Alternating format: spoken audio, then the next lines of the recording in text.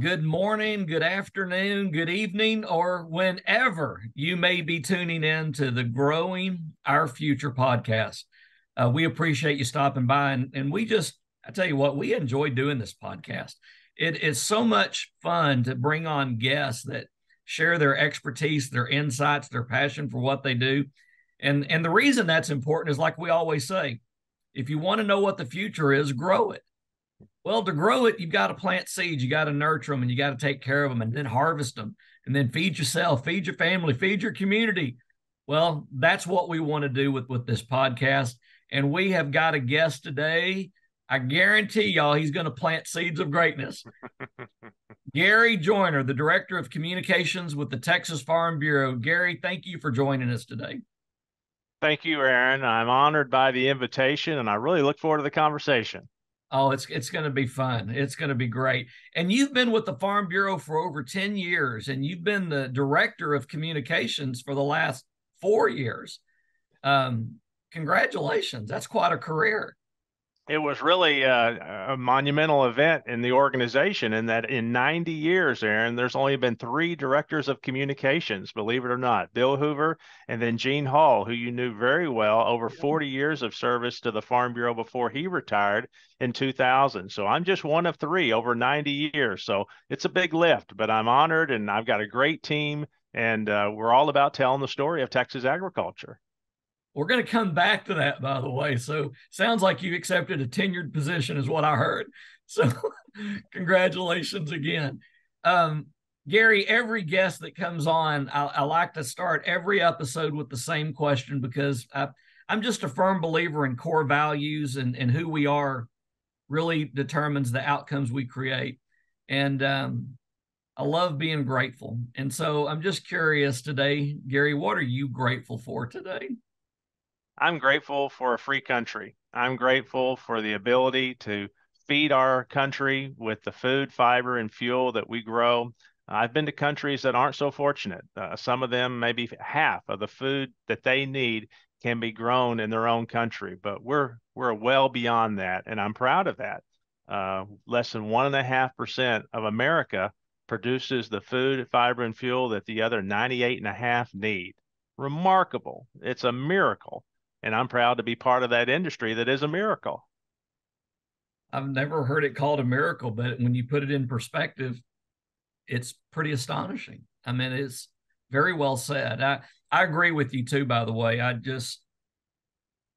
wake up every day and I think about, February 6, 1966, this bouncing baby boy came into the world, and God gave me such an incredible gift that day.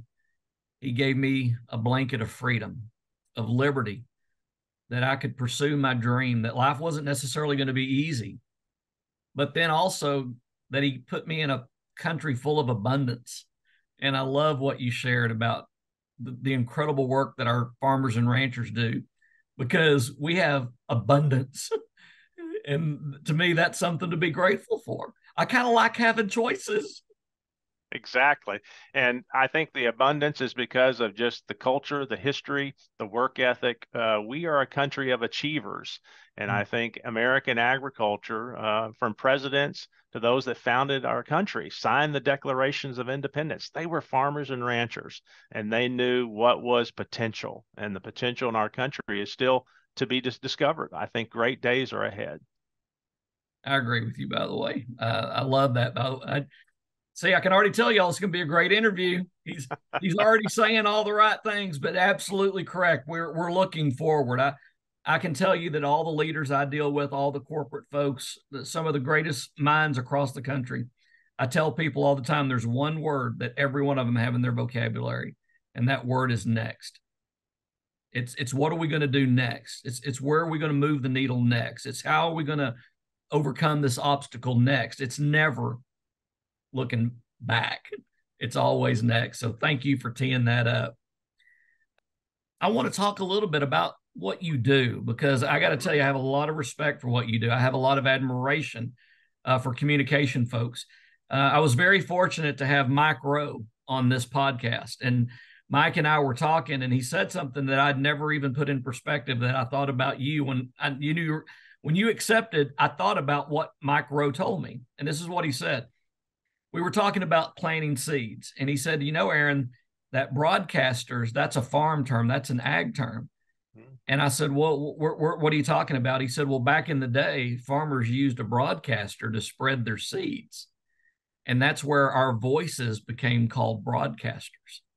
So we're spreading these seeds. And so I was all excited when you accepted the invitation because I said, I get to bring on the communication director, the chief broadcaster of the Texas Farm Bureau.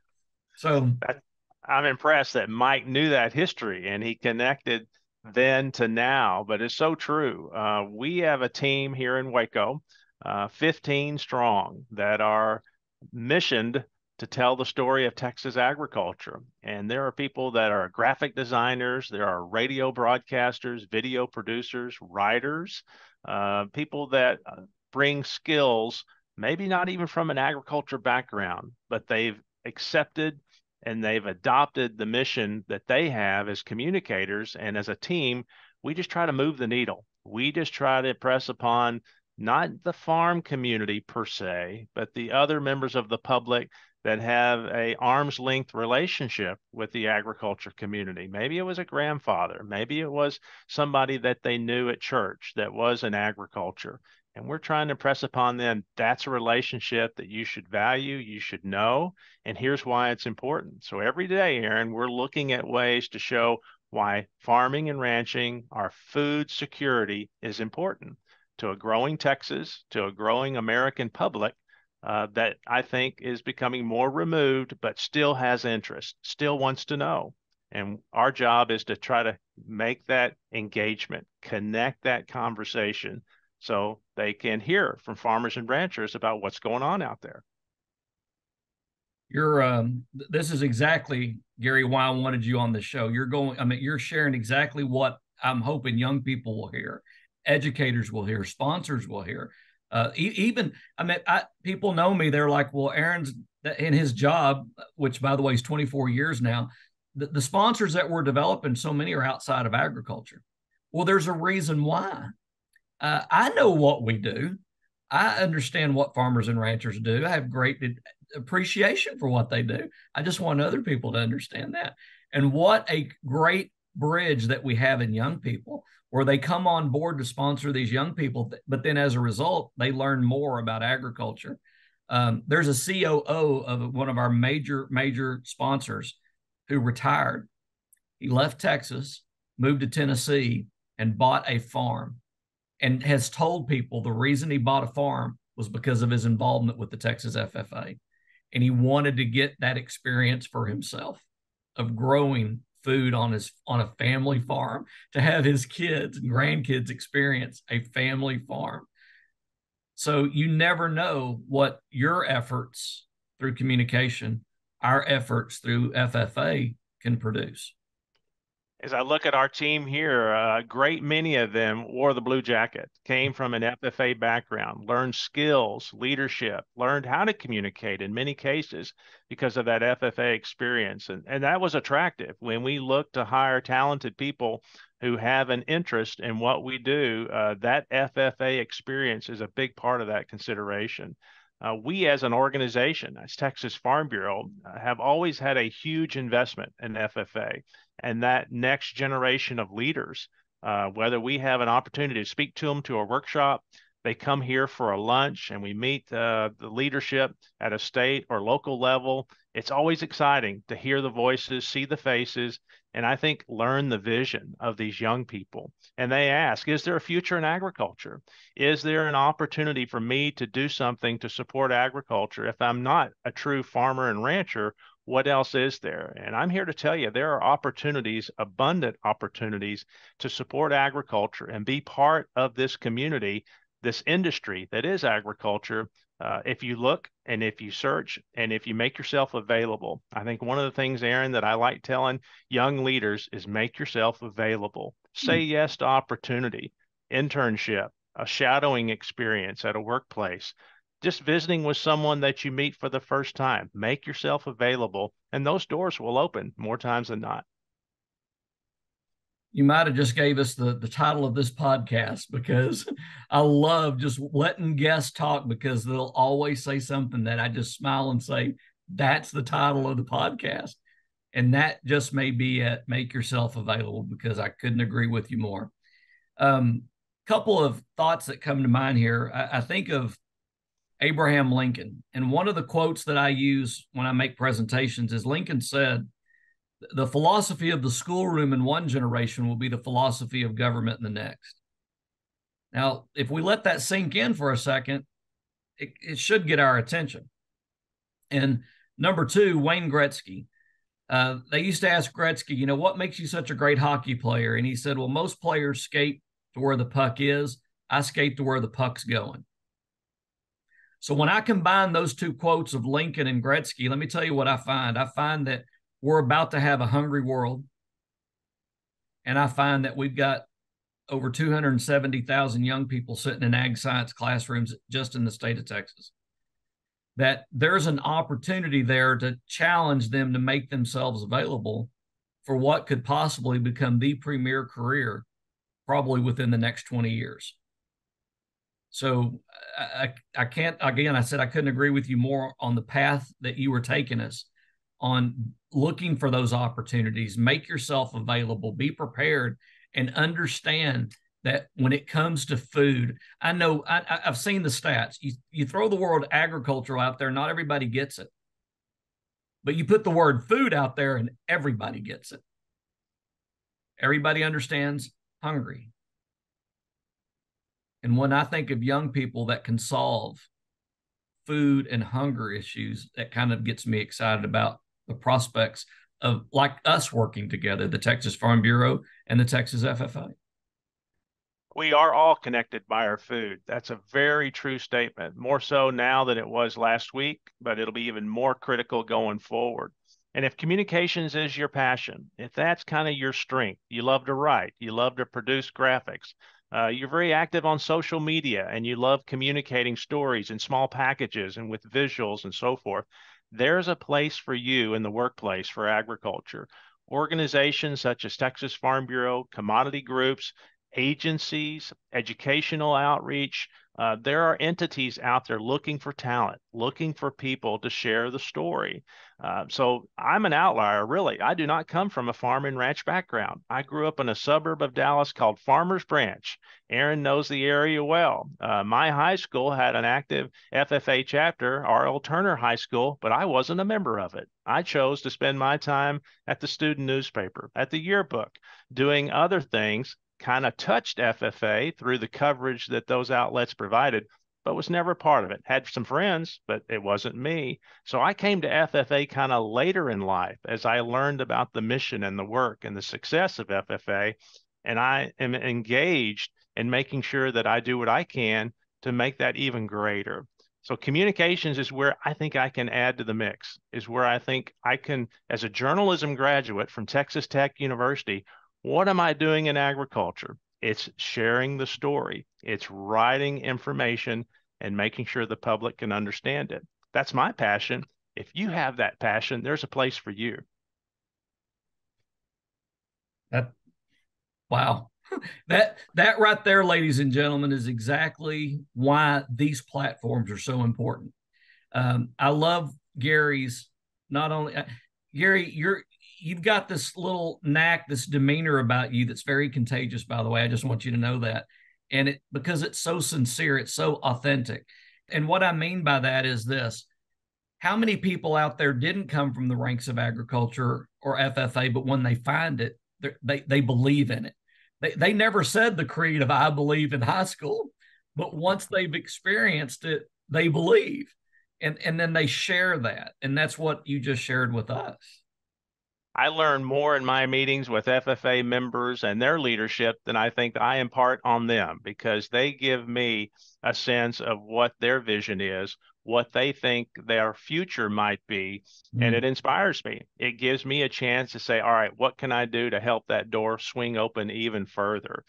Texas Farm Bureau has some tools to do that, but individually in the communications division, every story we produce about the success of FFA, or the stories of those young people as they go forward and make contributions.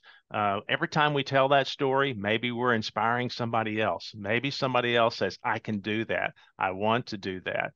So there are endless opportunities to make sure we continue to add to that story. And FFA is one of those sources we go to time and time again because it is so plentiful.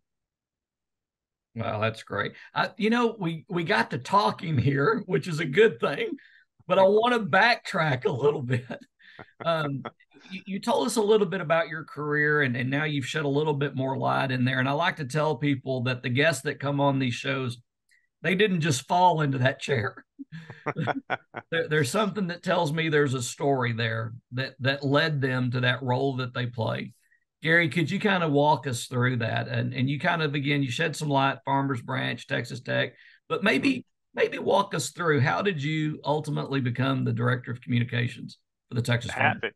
Happy to do so. It really is fate. Whether you believe in fate or not, I think it happens. And sometimes it's just where you are and the opportunity that comes. Sunday afternoon in Lubbock, I'm a reporter, Aaron. I'm one of those people carrying a microphone, trying to tell a story for the 6 and 10 o'clock news in Lubbock, Texas, my first job out of college, and some farm groups in town. I'm not even supposed to work that day, but the news director says, Gary, can you go to the convention center, some Farm Bureau groups in town? I need a story for 6 o'clock, see what they're doing, and I'll give you time back sometime this week. So I go and meet the Texas Farm Bureau. This is in December of 1987. S.M. Trough of Plainview is the president. Several thousand people in town in Lubbock. It's big news, and they needed a story. So I covered that, did even a live shot with Mr. Trough that night at 6 o'clock, talking about some of the policy debate and some of the policy decisions the group was making. And as I'm breaking down, Aaron, Gene Hall approaches me and says, hey, our board of directors has just invested in equipment, and we have a new goal of being even a stronger voice of agriculture by doing radio, television, and more videos to tell the public about agriculture. Would you be interested? I said, I know nothing about farming and ranching. I know nothing about agriculture. He said, that's not why we need you. We know others can help our farmers and ranchers be better growers. We need someone to tell the story. 3 months later, Aaron, I'm working for them. I walk in these doors of February 1988, and Gene says, you're still telling stories. You're still packaging information, just as you were for that station in Lubbock, but you're doing it for us. And that's what we're here, and that's what we're all about. So that started my career path. And Gene allowed me to grow into other areas of communications. And then I got to go into some legislative roles, worked in the Austin community in Washington, D.C. on a policy side.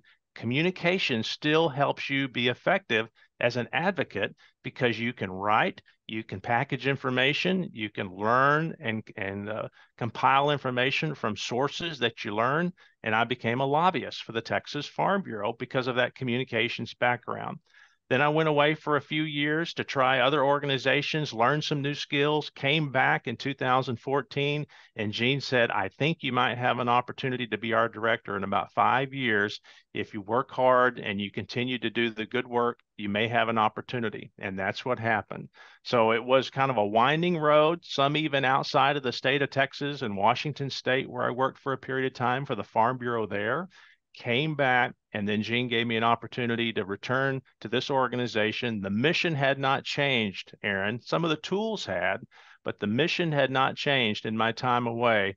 And I stepped right in, and so fortunate to be where I'm at today. So it's an interesting path, but I think the constant is I made myself available. I kept my eyes up. I kept my ears open, and I continued to pursue things that interested me, that I had passion about. And it's always been about landowners, advocacy, and helping those that produce our food and fiber through all those different jobs. That's the one constant. Wow. We're doing an interview, right? And I'm trying to take notes. And I'm not kidding when I tell you I just wrote down, pay attention. Listening involves your ears and your eyes. And what did you just share? You just shared exactly that. If I'm an FFA member right now, if I'm a student in ag science, let's translate what that looks like. What that means is you may go to a district meeting or an area FFA contest or the state convention or the national convention. And if you'll just listen and look around, you may find a Gary Joyner. You may find somebody that you have an interest in their vocation. And you may say, I think I'm going to go up and walk up and just be brave enough to ask them, how did you do that? How can I do that? What steps do I need to take to get there? And you've shared some of that. We're going to dive a little bit deeper, but you've shared some of that. I don't know if you know the background on the movie Deep in the Heart that we did with Mr. Walrath or not, but yes, sir. Dick's the largest individual donor in FFA history in Texas. But when we were filming the movie Deep in the Heart, I'll never forget the executive producer, and he's from California.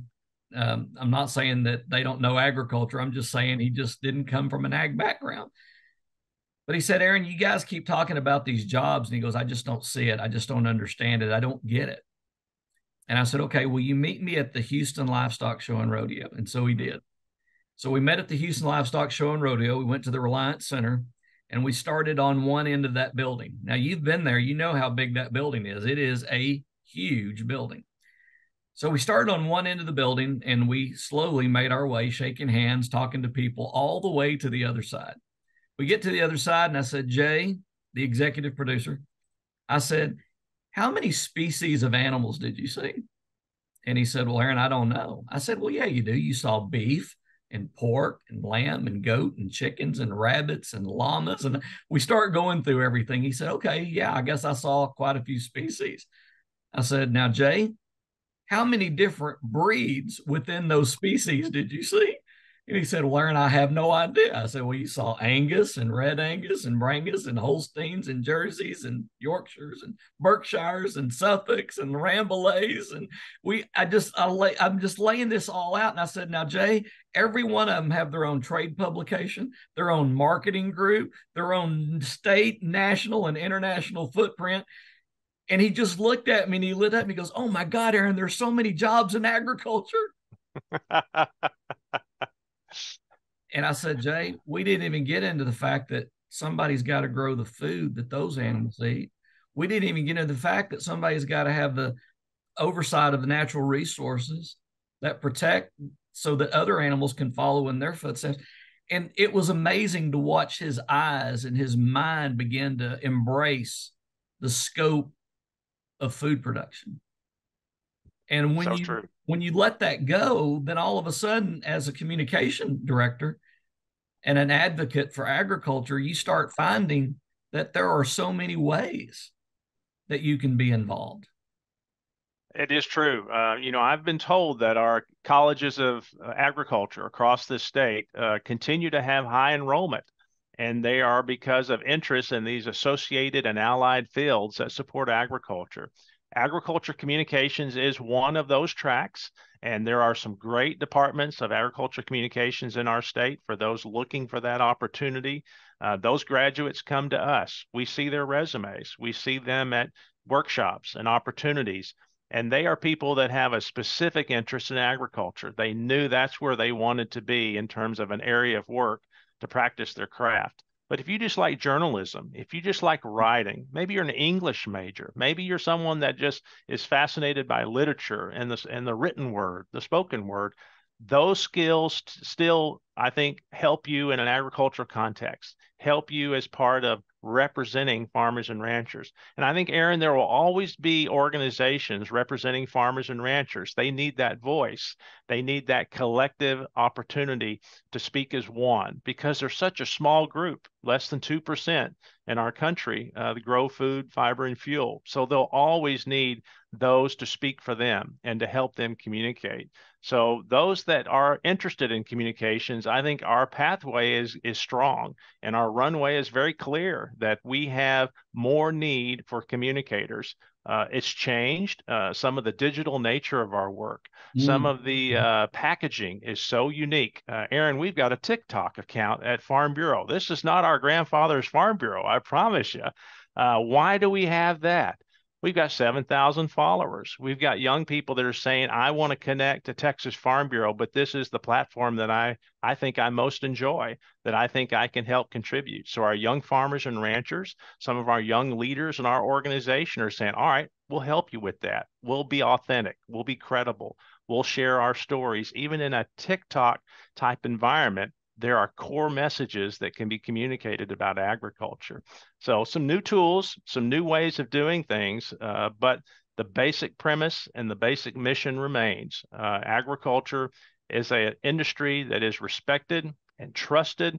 Did you know, Aaron, that right now agriculture, farmers and ranchers are the most trusted group in our country? They poll at an 88% level, higher than any other area of professionals, clergy, politicians, all those walks of life. Farmers and ranchers continue to have the highest level of trust of anyone that's out there. So we've got an advantage as a community to tell the story because our teller, the storyteller, is already trusted, is already believable, is credible, is authentic. So what other great tool that we have is just let them tell the story, and we as communicators help them do that. I just want to echo once again what Gary just said. How much I appreciate what Gary just said. One of the things I've learned working with y'all, Gary, and I know, I worked with Gene, and then I knew Joe Maley, and I mean, I've known a lot of you Farm Bureau folks over the years. Cy and I even worked together long before he was ever the executive head of the Farm Bureau. But one of the things that I picked up on early on was, I would use the term ag industry a lot. And I kind of found myself sometimes in debates that I didn't intend to because I was using a term called ag industry. And I didn't realize that for some, that means big agriculture. You're part of the corporate evil empire. And I'm like, no, that's not what I'm talking about. And to your point, when you know what the stats show, they're very clear, by the way. The stats are crystal clear. I got to thinking I needed to retool the way I say things because I don't know ag industry, but I know a lot of farmers and ranchers. I know a lot of farmers and ranchers. And guess what? I trust them to put the food on my family's table. I trust them to be people of character that practice best practices in animal husbandry and crop management and conservation strategies. I mean, I trust them to do that. And to your point, I think that's what comes out in those polls is if you dig a little deeper past the word industry, really what you get down to are the farmers and ranchers. And I agree with you. We do trust them, and we should trust them. Doesn't mean there's not bad actors. I mean, there's bad actors in every business, every industry, everything that we touch. But that one, because it's all about margins. Their margins are so thin. Their margins are so thin. I tell people they're some of the smartest business people I know because they've got to create methods to create margins against weather, international disruption, COVID. To your point, I agree with you. I mean, we should be trusting them and we should tell them thank you. And there's another expectation, Aaron, that we're now very focused on. And it may be a concept and a word that our FFA leaders in our classrooms are talking about, and that's sustainability. There's an expectation that farmers and ranchers need to be productive, profitable, but they need to also be sustainable. So what does that mean? What does it mean to different publics out there? So we're trying as a communications team to better message that, package that, explain these climate smart practices that farmers and ranchers are already using, have been using, but Right. really have not told their story well about what it is and how it works and the benefits of. So we're really focused in this year and the coming years to make sure we do a better job, that we make those voices known that can speak on behalf of sustainability and through testimony and through real practice demonstration show this is what American agriculture is doing. This is why we're ahead of the curve in doing things that are making a difference because the public expects that. There's a new expectation that they grow sustainably. So agriculture is embracing that. Farm Bureau as a communications team knows we need to do better of explaining it. And I think once the public sees it, hears it, understands it, that will even rise that level of trust even further because they'll realize those are awfully good practices being performed out there on farms and ranches that meet my expectation in a new climate. I won't disclose the company, but I had a very dear friend that worked for a major corporation, and they did some social listening, and they hired some different companies to do some social listening, and then they compiled those independent feedbacks reports into an overall strategy. And some of the things that came back from that were very surprising, by the way. One was that social media was the number one source of food information. Mm.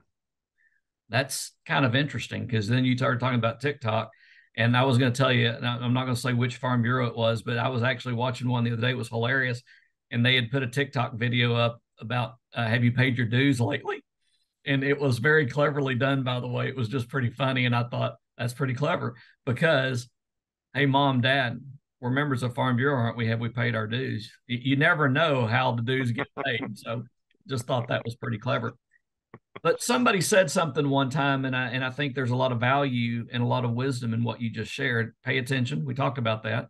Listen with your eyes and ears. Social media is no doubt a tool. There's no question that social and mobile combined have changed the landscape of our society. And I do a lot of presentations to fairs and expos, state associations nationwide, and I've got a whole spiel about what we're talking about. And this is what I tell them. I said, listen, you don't have to go on there and tell me who you're dating or what food you're eating. You don't even have to engage in debates. Matter of fact, I would discourage you from doing that. I said, but let me tell you this. If you are not there, you are noticeably absent. So, Gary, you're from Texas. We're from Texas, right? I always ask people, have you ever been to a Friday night football game? And everybody laughs and they say, yeah. I said, yeah, I went to one. I said, 7 coaches on the sideline. At halftime, 3 came out of the press box. And I found out there were 3 more out that were out scouting teams for future games. That's true. Think about that, Gary. 13 coaches for one night of 1 week of 1 season of 1 year of a kid's life. That kid's got his or her entire future ahead of him. What are we doing to compete for their minds? In agriculture, what are we doing to compete for the consumer's attention? If we'll support putting that kind of effort into a sport, why wouldn't the farm bureaus and the FFAs and the 4-H's and the colleges of agriculture and the commodity groups of this world not say, hey, how do we come together here and start competing for the minds of consumers? And then it goes back to what I said. If you want to know what the future is, grow it. So let's start cultivating the mind. I mean, I wanted to brag on y'all, by the way. I've got it in my notes. I want to brag on the Texas Farm Bureau. They do an ag in the classroom. They do a deal where they train teachers to help them understand food sources and best practices. I can't say enough good things about what the Texas Farm Bureau is doing, not only to build leadership skills, but to build agricultural literacy. I just wanted to share that because I think it's worth commending you for the job that y'all are doing.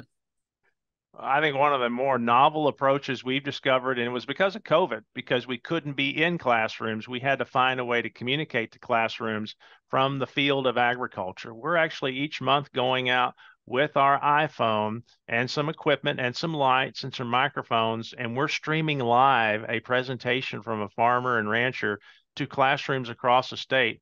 We were in the valley with a sugarcane farmer, Aaron, not long ago, and he was able to show the process of sugarcane, a very unique crop, very unique practices to grow it, to produce it. And then students across the state were able, through their teacher, to type in questions, and he was able to respond live over that live streaming episode right there from the field next to a sugarcane harvest. It was fascinating. And I love seeing that engagement. And that's how we measure success, Aaron. It's not the analytics of how many, of total views, how many likes. We want to know about engagement. How many people engaged on that topic and that issue, submitted a comment, asked a question, followed up with an email, maybe called us. Engagement is where we think our true success lies. The American public has so much to think about that's totally removed from their everyday walk of life, and farming and ranching and food production is one of those things. We can't let them forget. We can't let them become so removed that they take it for granted and they lose interest as to the why of its importance. So we're going to continue to step towards them and find ways to communicate with them. And some of the modern tools that you're describing are the way to do it. I think 10 years from now, there'll be some additional tools that you and I will be talking about. Wow, this is a new way to reach an audience out there that we didn't have before. It's a very competitive marketplace for communicators, for messages, and for information. We got to find a way to get there and get in front of folks, and then hopefully they step towards us after we've stepped towards them.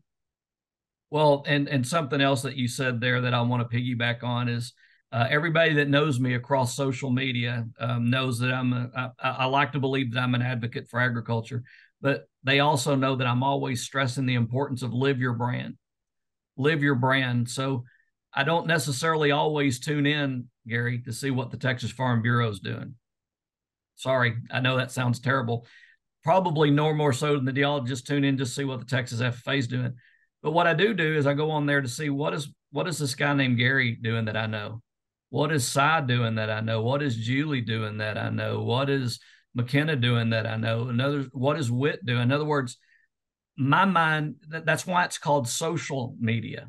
It's not called corporate media, it's called social. So when we personally live our brands and we're willing to share those things that are important to us, our love for agriculture, our appreciation for our food, that we, in essence, become micro influencers. Because by virtue of living our brand, we are spreading the brand of the Texas Farm Bureau. We are spreading the brand of Texas Ag Science Education and the FFA. So I appreciate the fact that y'all are embracing those platforms and aggregating information to those platforms that can be reshared. Aaron, I think one of the qualities of an effective leader is to be mission focused, mission oriented. What is it that's most important to you? What is it you are most passionate about and care most about? And you can display that in your everyday walk, whether it be professional, personal, social. If they know those are your values and that is the mission that you are so entrusted with, I think people will see it and they'll respond to it and hopefully react to it and be favorable in what they see from you. Leaders need to walk the walk. Leaders need to be able to support what they believe in. And I see that time and time again. An effective leader has those qualities. I agree with you. I believe a fountain can only rise as high as its head. I believe that an organization is the same way. I believe that those who govern, those who serve on boards, I believe everything that you just said is what drives the culture of that organization. And when we start having us all living our brands and competing for minds and competing for the attention and sharing incredible best practices and sustainability and value, think of all of the incredibly positive messages that we have to share in so many different ways. And sometimes we don't take the time. We do when we want to argue. We do when we want to take some distractor on and say, well, I'm going to debate you over this. And I'm like, wait a second. You've got 15 more positive things here you could share instead of entering into a debate with them that's going to spur on their analytics. Leave them alone. Let's stay focused on, like you said, our mission of what we believe. Every day is unique. Every day is different. When I stop learning, I think I stop being an effective communicator.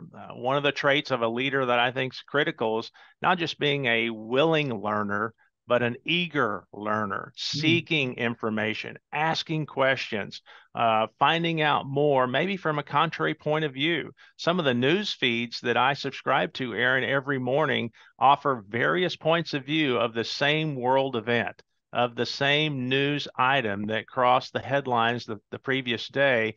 I get some news feeds that show me what all perspectives talk about it, think about it, how they view it, interpret it. I want to learn the perspectives of so many that are out there because that'll help me better communicate to those based on their perceptions and what they think is real and what they think is true and accurate. So be an eager learner. Ask questions. There are no bad questions out there. Continue to ask and continue to seek those that can help you with some of those answers, and you'll be better off because of it. Gary, I know you've had a chance, I think, to visit with some of our teachers that come on our lead experience. And Texas Farm Bureau is one of our favorite stops. But I don't know if you know this or not, but when they get on the bus, they get a resource manual. Okay. And the first thing you see when you open up that resource manual is the word question. And I ask all the teachers on the bus, what is the root word of the word question? It's quest. Mm. Go on an adventure. And I said, wherever we stop this week, whoever you meet, I want you to go on an adventure. I want you asking questions and pursuing and being an eager learner. By the way, I love that. But, that's what we really want you to do, because you can't give away something you don't possess. So by the Texas Farm Bureau pouring into our teachers, by the foundation and the FFA and the teachers all pouring into our stakeholders, hopefully we're moving that needle in a positive direction for the future of our country, our sustainability, our food security, all the things that we've talked about today. It's real easy to kind of surround yourself with people of kind of comparable attitudes, backgrounds, experiences. That's the comfort zone. That's where you feel safe. But if you can put yourself among areas and small groups that have divergent points of view, that kind of have backgrounds that are not familiar to you, boy, do your eyes and your world of experience open up. And I think you become more well-rounded. You become a better spokesperson, a better communicator, a better writer, because you now have a larger view of some of the day's happenings. So you can do that either directly or indirectly by reading. I encourage folks to read, whether it's a newspaper, a magazine, an online resource, a newsletter from the FFA Foundation. Read material, see what's being published, what's being produced, and become familiar. You don't need to know it all or know the depths of all these fairly complex issues sometimes. Just know enough to kind of be divergent and to be conversational about it, and know that if it's something that comes up, you have some background in that area. Just make yourself hungry for that type of information. It'll serve you well. If you're completely out of agriculture in a new walk of life, but you reflect back on your FFA experience and your ag science courses, those things, because of those habits and because of those pursuits, will serve you well in those walks of life. I think everybody's going to be benefited from being a consumer of information and trying to learn as much as you can. You might know another guest that I've interviewed for this show, a guy by the name of Roger Rickard out of Arizona, who does Voices in Advocacy. It's a company and it's his broadcast, but he said something the other day in an interview, and he said it was organic. He said, Aaron, I've never said it before, but we both wrote it down. And it's very similar to what you just shared. He said, he was talking about volunteering, and he said, go be a volunteer. And he said, volunteering puts you in the greatest classroom. Well said. And I thought, wow, that was a great quote, because exactly what you said. If we will volunteer ourselves, make ourselves available outside of our comfort zone, just like I have. I took my staff one summer, I took them to the opera, and they'd never been to an opera before. Everybody that knows me knows I love sushi. I love taking young interns to go eat sushi for the first time because I want them to know that there's something fun about experiencing new things and new ideas. And it doesn't mean you have to embrace them all or assimilate them all or like them all, but just enjoy that moment to experience them. Experience. I love that word. I'll put on my old reporter's hat and do media training sometimes with FFA leaders and other young leaders. Turn on a light, put a microphone under their nose, and start asking questions. And the fear of the unknown is very real. They don't feel prepared. They don't feel like that they're up to the challenge because it's not something they had been given a chance to prepare and expect. And then once they get into that first or second question, you can see, Aaron, their shoulders relax, their pace of their spoken word becomes a slow down, and the confidence starts to build. It doesn't take long to gain confidence and to feel your footing that you can do something for the first time. Media is an experience that I can provide that I think helps them grow and helps break down some barriers in the future. But there are more things like that out there that will give you that same adrenaline rush. And then you begin to gain confidence and you feel like, okay, I can handle this. I'm prepared for this. I'm good at this in some cases. So experience, that's a great word. And I think it's something we all strive to have more of if we make ourselves available. There you go. You can't put a better bow on that, but I still have two more questions for you. Just out of curiosity, I'm going to throw you a little bit of a trick question here. Do you happen to know how many high schools are in the state of Texas? Boy, off the top of my head, I'm going to tell you 2,200. Not bad, not bad. There are actually over 3,000 high schools in the state of Texas. Now think about that, 3,000 high schools. Guess how many of them all have a graduating class? All of them. Every one of them. So there you go. So everybody's got a graduating class. Think about that. They're all going to be out looking for a job, scholarship, or an opportunity. And so I always ask the kids, teachers, what's your competitive edge? What are you doing that separates you from your peers? It could be a yes or no, sir, yes, ma'am, no, ma'am. It could be a firm handshake.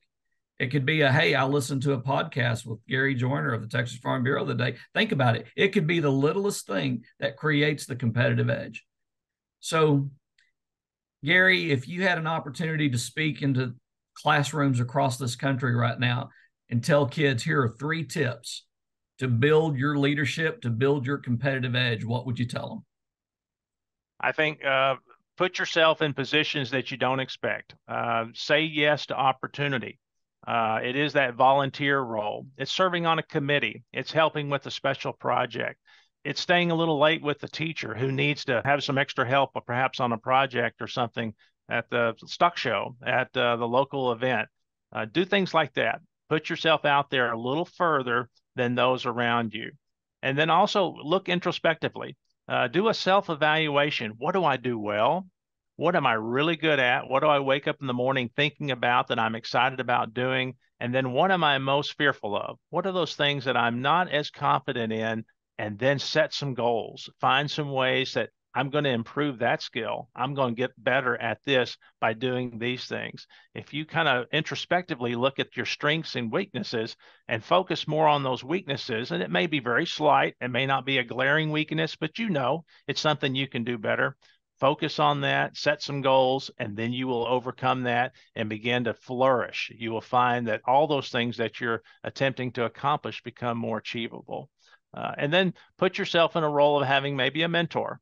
Find someone you like, you trust, you look up to. It could be an adult, it could be a peer, somebody that you go to school with that you value and you feel like represents some of those core values that you have, and learn from them, share with them, and see if there's a way in which that learning experience that both of you are seeking can maybe be a shared experience. And that's always how sometimes friendships for life are created. Wow. That's really good, Gary. Listen, I don't know if you realize it, but we ate up all of our time. We've actually done more, which is good because there's so much good here. We might have to come back and do a part 2 to this.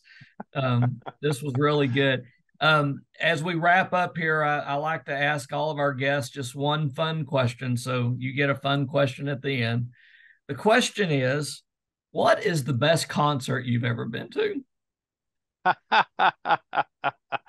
Oh gosh. Off the top of my head, I enjoyed a concert one time in Dallas at an outdoor amphitheater. I think it was called the Starplex Amphitheater. You kind of set kind of a park setting, maybe not even in a chair. You may be on a blanket on a grassy slope looking into this venue. And I thought it would be a concert. I went because my wife wanted to go. I never thought it was really my kind of music, Who's heard of Harry Connick Jr.? Remember Harry Connick Jr.? He Yes. had a full brass band. He Yes. played the piano. He touched every brass instrument in that band himself and played it.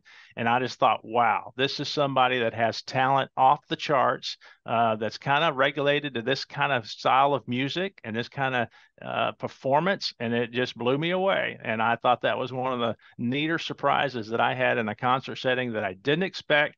I put myself there and didn't know how great it would be, and I'm thankful that I was there. That's awesome, Gary. I didn't see. That's why I like doing. I'm a big fan of Harry. I'm a big fan of Michael Bublé, Mm, and so there's no question. I mean, I think both those guys have two of the best Christmas albums ever. By the way, that's so true. thank you for sharing that. I love that. So now we have a new kinship because we both have an appreciation for the old big band style music. So That's right. That's right. Great question. thank you for joining us today, Gary. We appreciate what you do with the Texas Farm Bureau. We appreciate the Texas Farm Bureau, and I know that you will extend our gratitude back to your colleagues, because y'all helping us gives us the fuel to do a lot of the things that we're talking about on this show today. So thank you so much for y'all's generosity and your willingness to support the Texas FFA. My pleasure, Aaron. Our pleasure, Aaron. We value the partnership. We're on the same team going forward, and it's a great team to be on. Yeah, we've done a lot of good work in the last few years for sure. Thank you. Ladies and gentlemen, thank you for stopping by the Growing Our Future podcast. I hope that you've taken as much from today's guest as I have. We have so much to be grateful for, and we have so much that we should be eager to go out there and be a learner, to be eager to learn. And I think Gary has challenged us today to do that. Like we always say, if you want to know what the future is, grow it, grow it. Take what you've learned today, plant it in your life. Take care of it. Find that mentor that helps you nurture it and then harvest it, then share it with others. And what do we like to say around here? We say the essence of leadership is to plant trees under whose shade you may never sit. Hopefully today we planted some mighty oaks, Gary.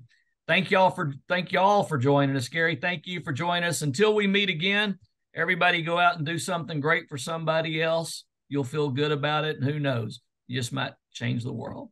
We'll see you next time.